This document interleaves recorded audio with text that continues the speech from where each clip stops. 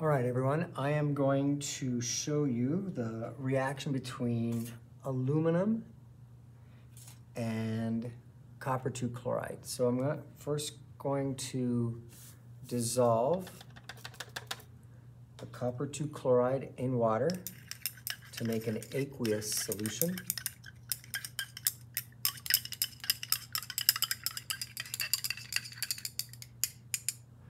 Okay. There's my copper 2 chloride. I'm going to add 0.3 grams of aluminum. 0.3 grams of aluminum, and I want to find out how much copper is going to be formed by the reaction of the aluminum with the copper chloride. So I'm going to go ahead and I'm going to drop this in the solution.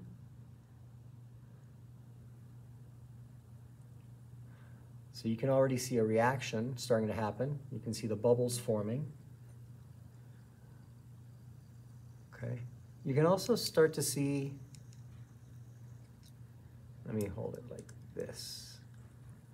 Okay, you can also start to see some of the copper start to form. So that brown stuff is the copper, right? So the copper is replacing, the copper is replacing the aluminum.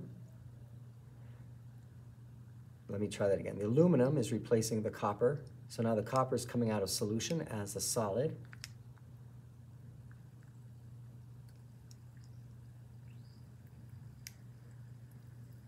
Look at that, that's amazing. So what we're gonna do is we're gonna let the aluminum dissolve.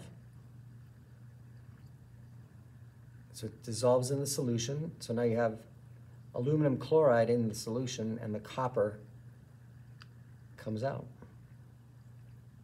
The copper from the copper chloride in solution.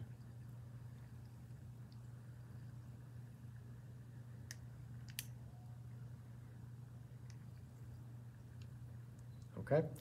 All right, so I'm gonna let this dissolve completely, and then I'm going to come back and filter the copper out of the solution, okay? So I'll be right back.